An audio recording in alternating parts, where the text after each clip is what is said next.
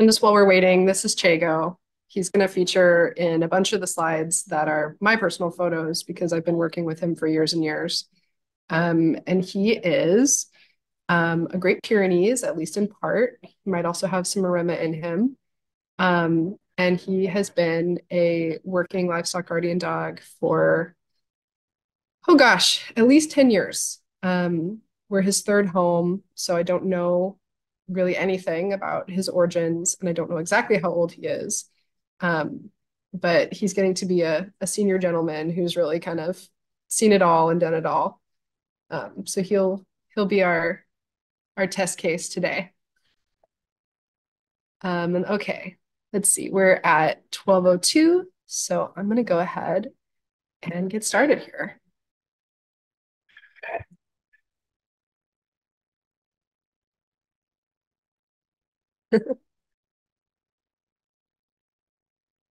Okay. And y'all feel free to drop your questions in the chat or in the Q&A as they come up in this discussion. You don't have to wait till the end. That can, sometimes help get in the flow. So hello and welcome to Living with Lions, the Mountain Lion Foundation's monthly webinar series. I'm Gowan Batist and this is Chago. And I am deeply honored to serve as the Coexistence Programs Manager for the Mountain Lion Foundation. And we are a national not-for-profit organization.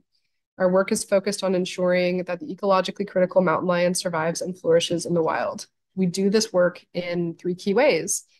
Wherever people live or hike or work in mountain lion country, which is historically or currently the entire United States, we offer proactive community-based coexistence trainings and support, helping people keep themselves and their families and their domestic animals safe, while also keeping their lion neighbors safe as well. Second, we work with partners and volunteers and people like you all over the US to advocate at the state and federal levels to ensure that strong protections are in place for mountain lions and their habitats. We stand up for lions wherever they are being overhunted or otherwise persecuted. And that's especially important to make our ecosystems more resilient in the face of climate change.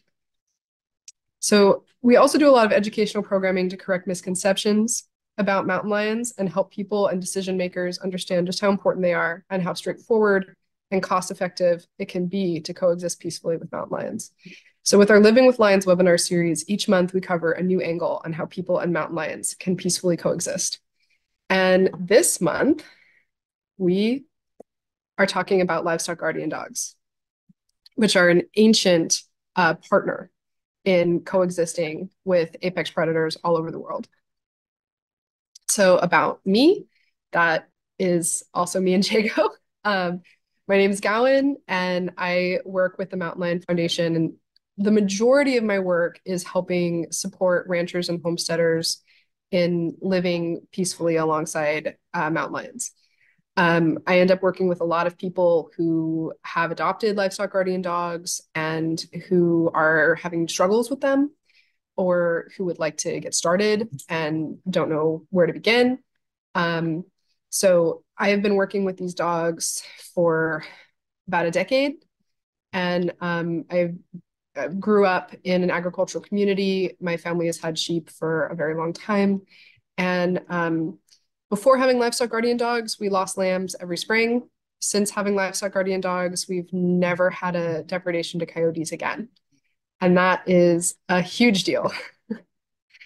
And as well as, being able to coexist peacefully alongside mountain lions, bears, bobcats, really every big North American predator except wolves exist where we're currently running sheep. And we're still an active working sheep ranch with about 50 sheep.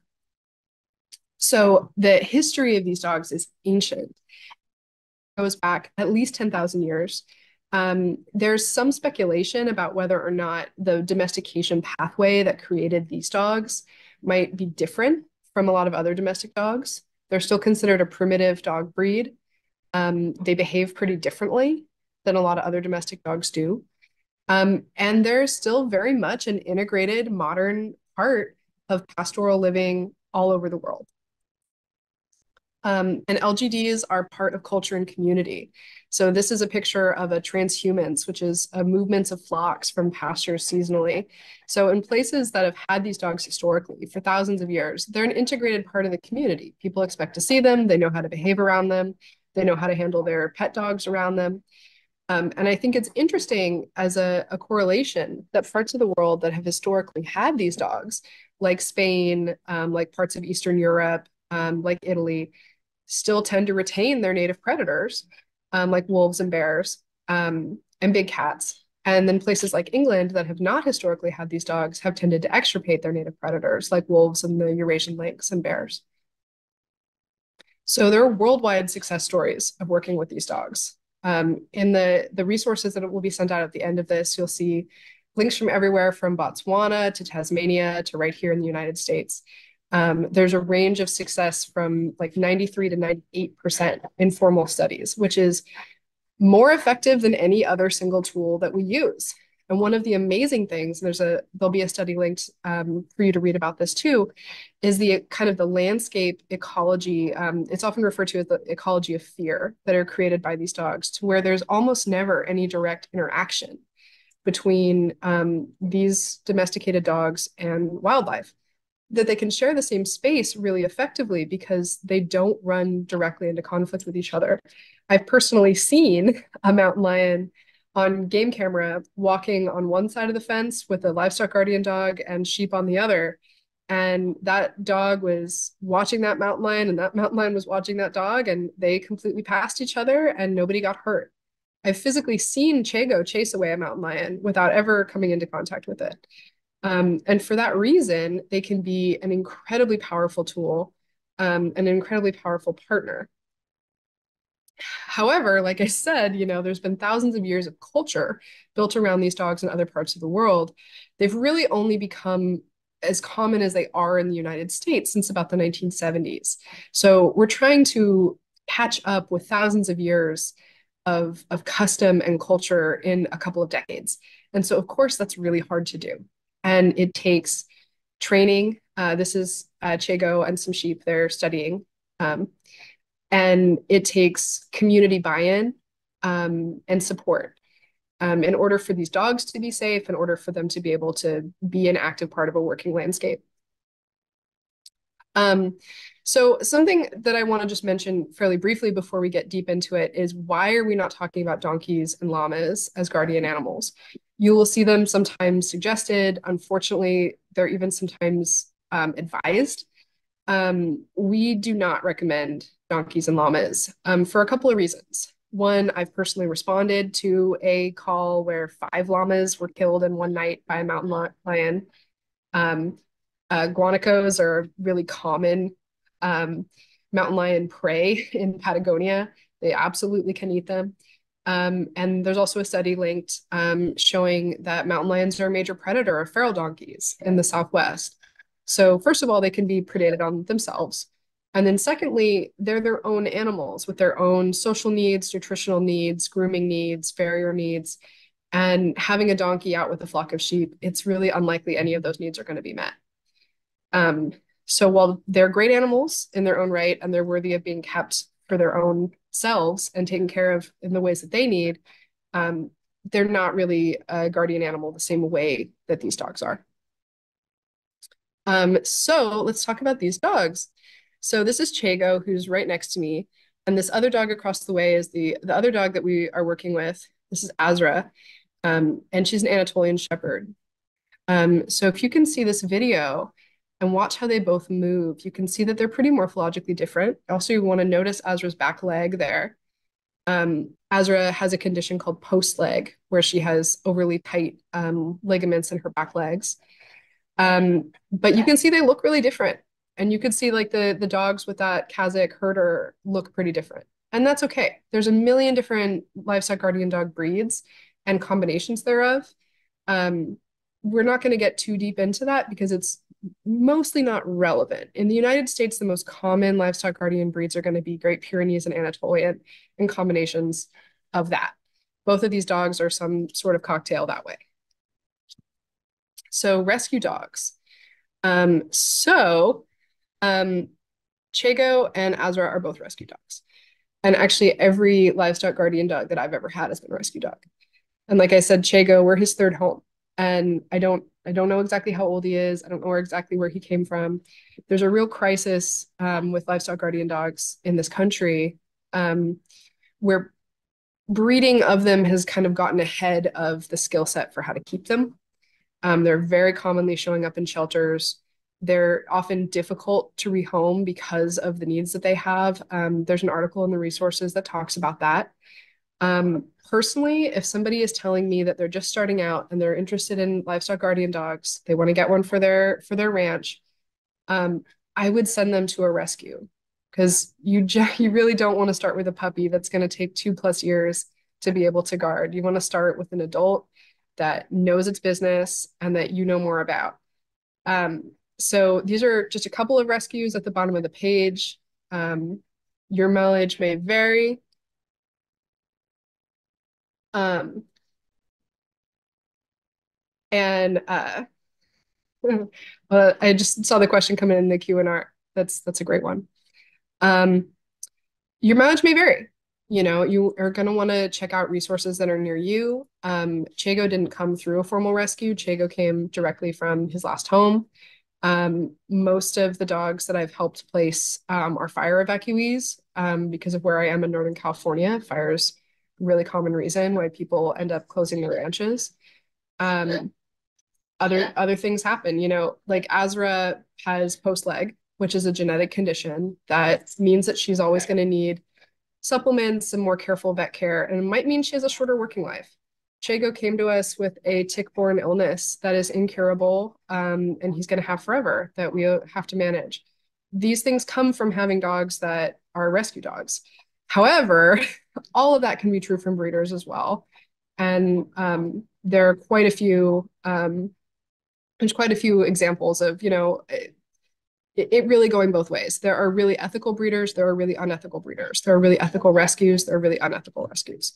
But for most people, most of the time, it's better to start with an experienced older dog, and a livestock guardian dog rescue is the way to do that.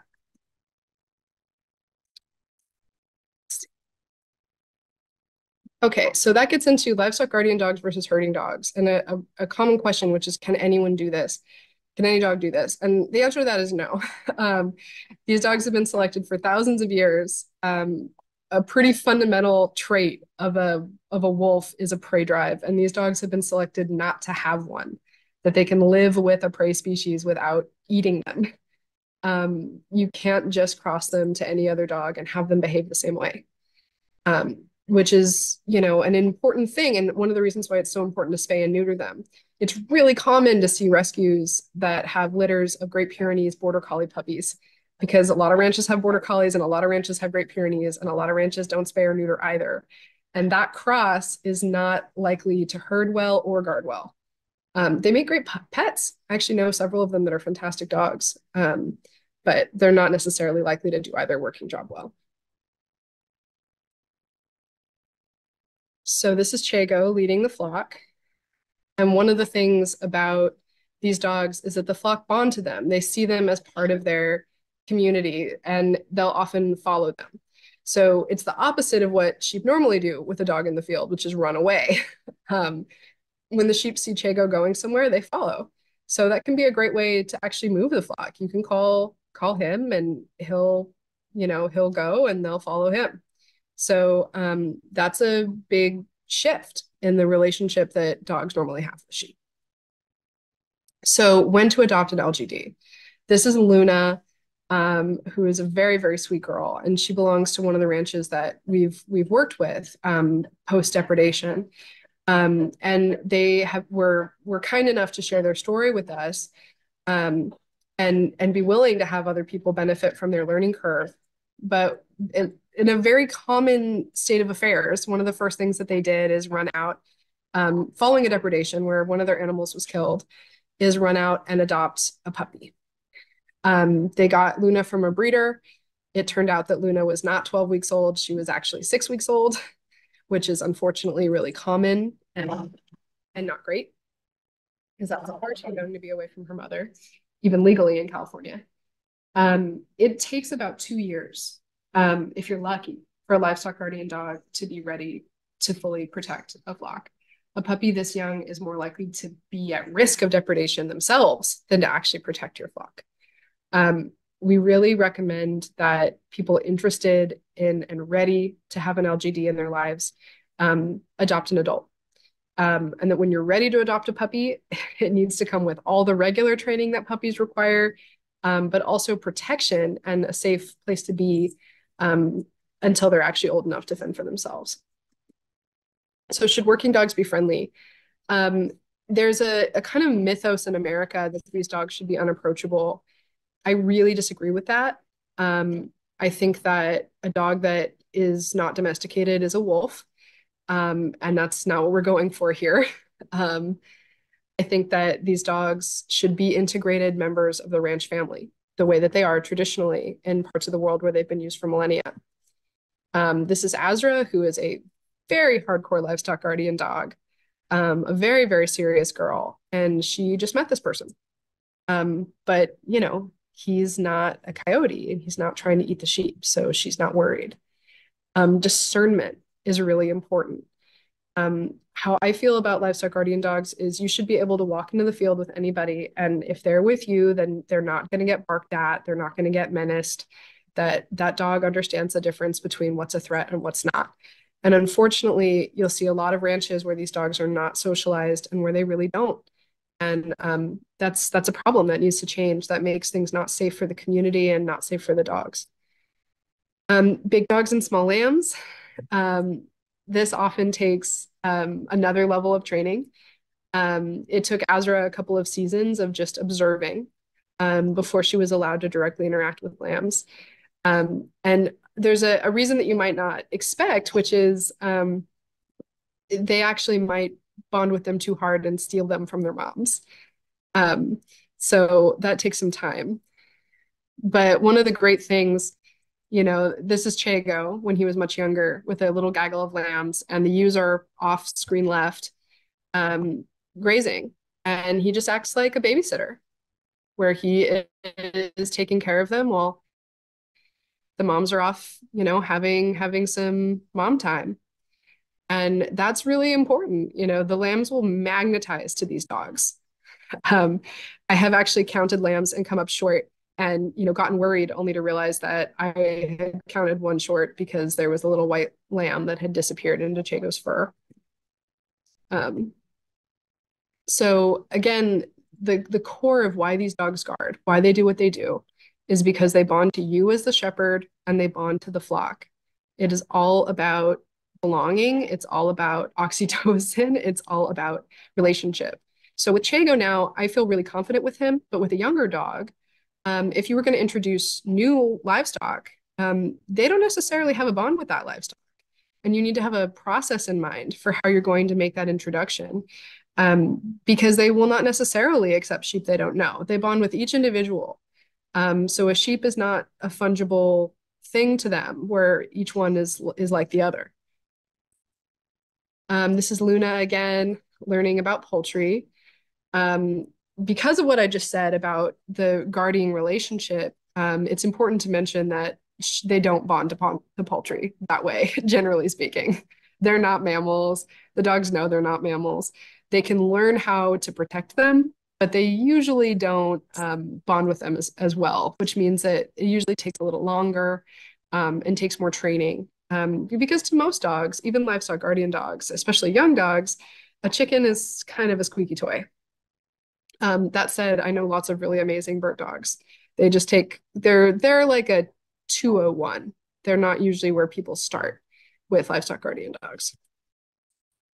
So any time of stress, you'll see the sheep go right to the dog. So if they're getting vetted, if they're getting vaccines and hoof trims, they will come and cling to this dog. That's Madge kind of draping herself over Chago. They have a particularly tight bond. And this is her in labor. Which forgive the low quality photo, but they are she spent her whole labor just like draped across him, and he was a really, really great sport about it. He stayed right with her. And that's the kind of amazing nature of this bond. And it's really not like anything else, and it's very precious in of itself and rare. I've just told you how amazing they are. Um, but what are some of the considerations and downsides, and what will the neighbors think? This is Chago. Chago's favorite thing to do, anytime it rains, is dig a hole so that he can make a mud wallow. You do have to take care of their coats. He has a trip to the groomer tomorrow. Um, but in general, like it's really important to be aware of like how does the community interact with these dogs?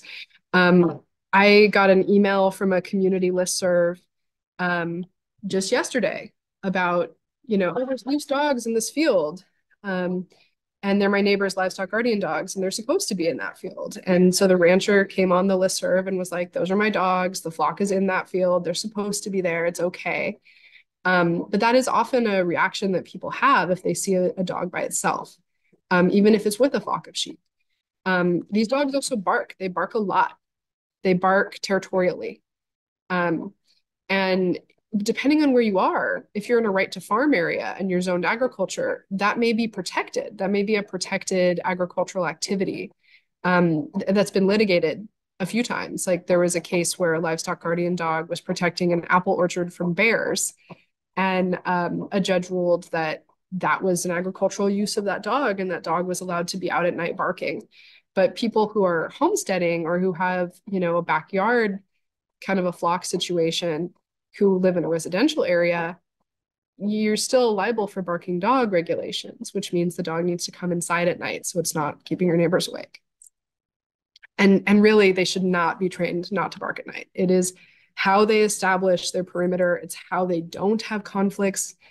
And sometimes you'll see people do horrible, horrible things like put barking collars on them, and that should never be done. So fencing, it is not that easy to contain these dogs. They're notorious for being able to get out of it. The fence this dog is in is definitely not adequate. This dog is probably staying in the fence because that's where the sheep are. So sometimes the bond of the flock is more useful than the fencing. My my dog has actually jumped. Azra has jumped fence to chase a bear away, and then jumped back in to get in with the flock. And I did change the fence after that to make her not be able to do that. But that's how much they care about staying with the flock. A general guideline for these dogs is that the fence should be at least 5 feet high and needs to be secured to the ground. So roaming, so they might feel that their territory is square miles, and very few of us live on a ranch that is square miles anymore. So this is our neighbor's dog, Shasta. She's a very good girl. Those are our sheep. Those are not Shasta's sheep. Shasta has done this multiple times, and she's so pleased with herself. I mean, look how happy she is that she came to protect her. However, she had to cross a highway to get to our place. We actually went over and helped fix their fence so that this didn't happen again, because, she could easily be killed on the highway. It could easily cause a car accident that could injure or kill a person, God forbid. So roaming is a pretty serious issue with these dogs. It's very important to have them licensed, vaccinated, microchipped. It's very important to have phone numbers on their collars. Almost everybody who has a livestock guardian dog is going to have a roaming incident at least once, despite the best efforts. They are really, really dedicated roamers. It's probably the scariest part of having these dogs, honestly. So I would love to see advancements in GPS collar technology. For most people who are working with these dogs, that's not really viable because they have short battery lives. Health and nutrition, these are athletes. They need to have giant dog breed specific food and supplements. Vetting, they have to be able to go to the vet. So many people who have these dogs, the dogs never see the vet. We're a working ranch, so we can give our own vaccines. So we don't need to go to the vet for everything, but they still need a physical at least once a year. They still need dental work. They still need blood tests. So being able to load up in the car and go to the vet is crucial. And often you see dogs that have never been to the vet. You need to have a plan for recovery. This is a neighbor's dog post neuter and injuries from conflict. This is Chago, the one time he actually has been in a physical altercation, which was roaming domestic dogs attacking sheep. And you can see the blue on his butt. That's from a treatment that has dye in it that ranch vets use. And so you need to have a plan for like, where does the dog recover? What happens to the rest of the livestock in the meantime? And how you're going to manage that and how your budget is. I think pet insurance is absolutely critical for these large dogs. Somebody, I was talking about this too earlier, quoted usually around like $500 to do a dental for dogs this size, which is why the pet insurance is like very, very much worth it. Because when those big expenses happen, the insurance kicks in. Aging. So my partner and I rescued this dog off the middle of a rural highway, 55-mile-an-hour highway that this old dog was just walking right down the middle of, had clearly been on its own for a while, underweight, had a broken leg, was very happy to get picked up and taken to a vet. So planning for aging. So Chago's retirement plan is to be with us. And he can be because he is approachable, because he's handleable, because he is a dog who's been trained and treated as a dog, who hasn't been just left completely bereft of that training. Evacuation during fire is really important. Being here in Northern California, this is us evacuating. You can see Chago's in the top left and Azra's in the top right. Many of these dogs get left behind. Some of them lose their lives. Many of them lose their homes in fire. Having these dogs as a member of the ranch through the years is like the most rewarding thing that I really do, even though it's incredibly hard. This is Chago many years ago with a little lamb. And this is Chago many years later with that same lamb that's now an elderly sheep and with our little new baby. And this is Chago with us and with some goats hanging out, being an integrated part of the ranch life and the family. And that's something that's very important to us. It's very important to us to keep mountain lions safe, to keep native carnivores safe, to keep domestic animals safe, but not to do it at the expense of the quality of life of these dogs. And that you really can have it, both ways. So that is reaching the end of our formal presentation. This is Chago in his retirement mode, hanging out. I see that we've got some questions in the Q&A. Feel free to populate the chat and Q&A here. Let's see. Okay, so Julie is asking, are the Pyrenees instinctively ready for training as adults? Are they ready for training as adults? So I'm not 100% sure I understand the question. So to back up, Great Pyrenees are instinctively ready to learn how to guard. Yeah. Which is a reason why it can be a little bit more challenging to have them be house pets from a shelter. So if you get a Great Pyrenees from a shelter that's an adult, can you train them as an LGD? Sometimes, yeah. The best case scenario is to get a Great Pyrenees from a Livestock Guardian Dog rescue that's already evaluated them and that's already tested them with livestock. That isn't always possible to do because there are always more of these dogs in the shelter that can't get pulled by private rescues. I think that yes, they all have this instinct. They don't all have the foundation. For someone who's a first timer, I would absolutely send them to a rescue that's already done all that temperament testing and training. And there's quite a few out there. Um, as for a dog like Chago, um, part of it's training, most of it's instinct. Okay, can you talk a little more about other animals being used as guardian animals? Um, sure. So there are a lot of kind of anecdotal, I don't want to call them myths necessarily, but there have been attempts to, keep smaller, more vulnerable livestock in mixed herds with larger cows that have horns, thinking that they will be more intimidating as a target. Um, Llamas, donkeys, um, those are really the two most popular ones you're going to see in the US. Personally, I really don't recommend any of them. Donkeys in general, they don't tend to be protective as much as they tend to be aggressive. So if you have coyotes come into a field that has a donkey in it, the donkey might go attack the coyote, but that doesn't necessarily mean that they care about the sheep. They might trample the sheep in the process. I also do personally know a farm that had a mass killing of sheep um, by feral dogs in a field that had 3 guardian donkeys in it. So, you know, okay. So when correctly trained and friendly, does the roaming behavior decrease with age? Yes, I have found that.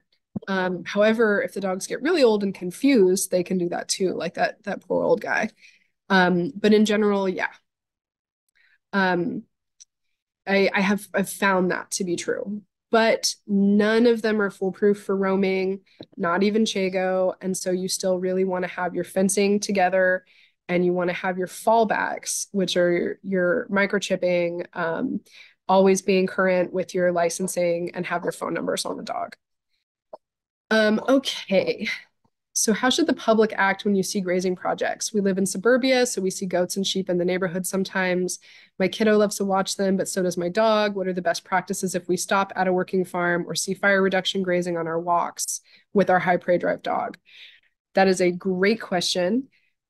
So especially where we live, again, in fire prone Northern California, grazing on a community level is more and more common where you will see these flocks, sometimes along the freeways, sometimes closer to the kind of urban wildlife boundary, which is also where, there's increasing conflicts with mountain lions there. Um, I think it's very important. First of all, if they're in fence that is portable, it's likely electric, which means you don't want to touch it. If you ever see a dog that looks injured or that looks like it's not where it's supposed to be, the first and best course of action would be to get in touch with the rancher. And oftentimes, like this community listserv question, they will really proactively be trying to put their information out there for the community. They'll often be signage with their contact information on it at the grazing site. I've worked as a fire mitigation grazer, and we always did that, where we would have, multiple step-in signs with our contact information and with basic information like, please don't touch the fence, please don't try to reach over the fence to touch animals, and please do not let your dog bark at or harass the sheep. And which might mean that you need to take a different route than you normally take on your walk, and it might be an inconvenience, but the flocks are there to try to keep the community safe from wildfire, and the dogs are there to keep the sheep safe while they're doing it. A Great Pyrenees livestock dog might see your small dog as a threat to the sheep and might come over and get in a big barking match with you. Um, let's see. So I've mentioned recommending new owners adopting an adult LGD, but does that hamper the bonding? I do feel like it's a myth that an LGD must grow up with the flock that it's protecting. So the sheep that Chago was having that very adorable cuddle fest with, Madge, both before and during her labor, we adopted Madge from an elderly couple that was, letting go of their sheep. She had met Chago probably 6 months before that picture was taken. They can bond with new animals. They don't have to grow up with them. It's important that you have a process for integration, especially when they're younger, which might look like having them in parallel fences and taking the dog into the flock on leash at first. But they can absolutely bond with new animals. They do it all the time. So let's see.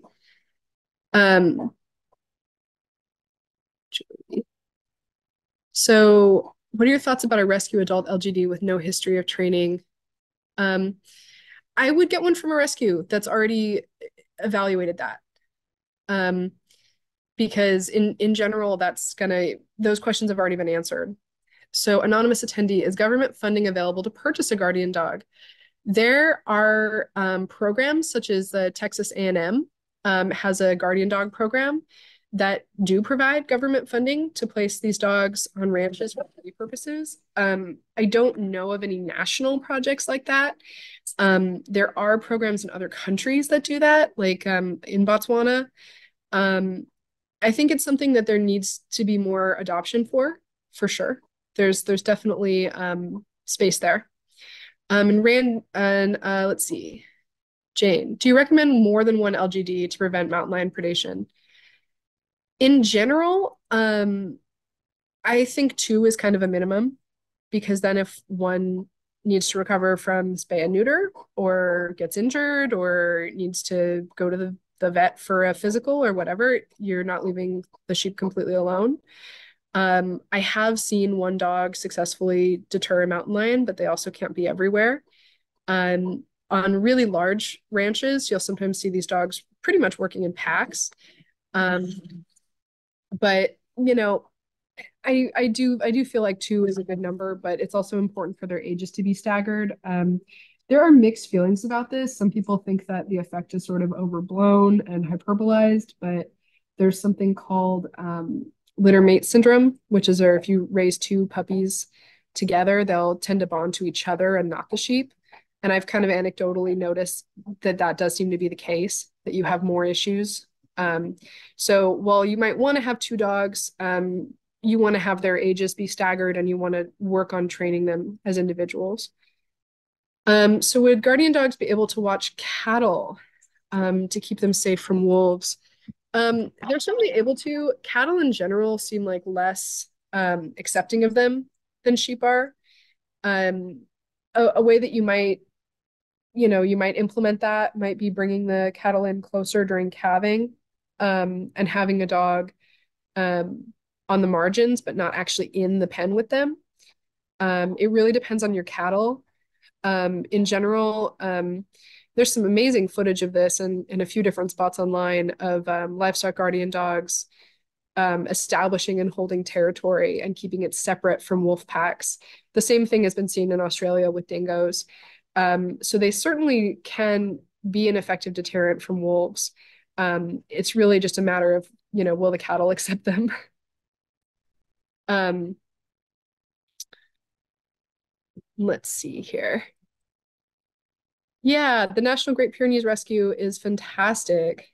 Um, so do you share dogs or recommend sharing them? Like you like the neighbor dog that crossed the highway? I have, when working on a contract grazing operation, shared dogs, moving different dogs around at different times of the year, or in specific projects. In general, I think keeping them as grounded in the flock that they're part of as possible is great. And I've also done that and not had a problem with it. However, having the neighbor's dog crossing the highway to get in with our sheep is not great.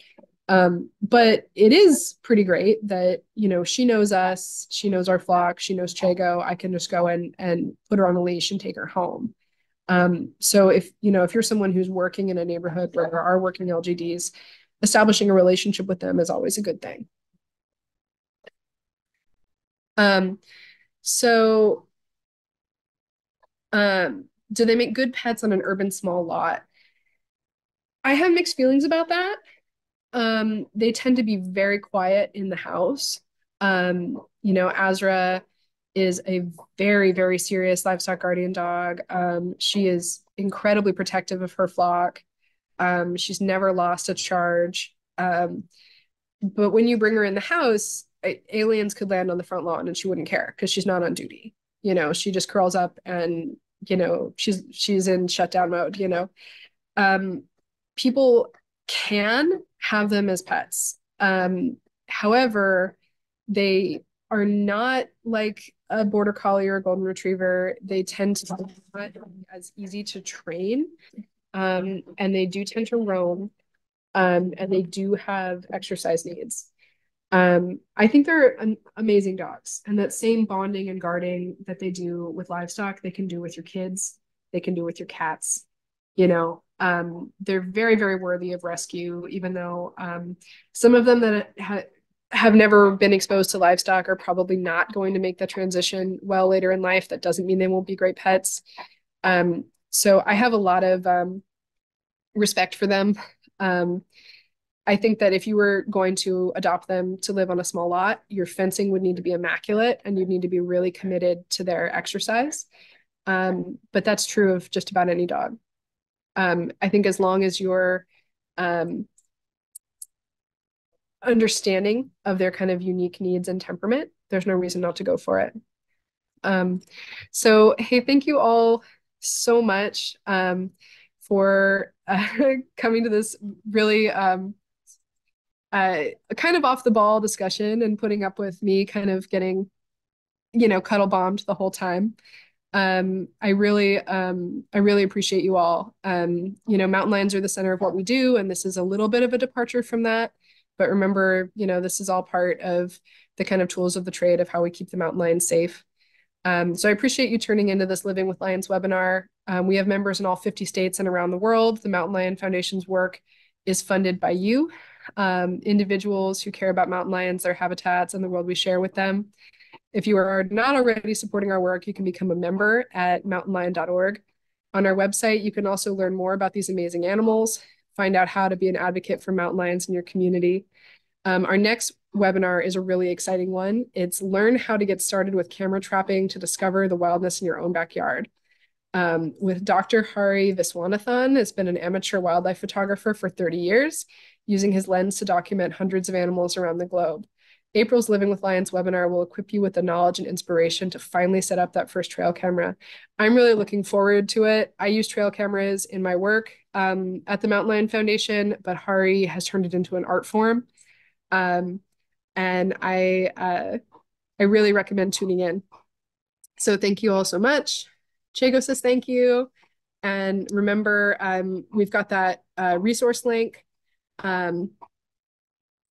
So there's more information out there. This is the shallowest dip into a huge pond. So please follow that link, check out the resources we have listed. There are many more. And remember, you can always reach out if you're having coexistence concerns or questions. So thank you all so much. And we will see you next time.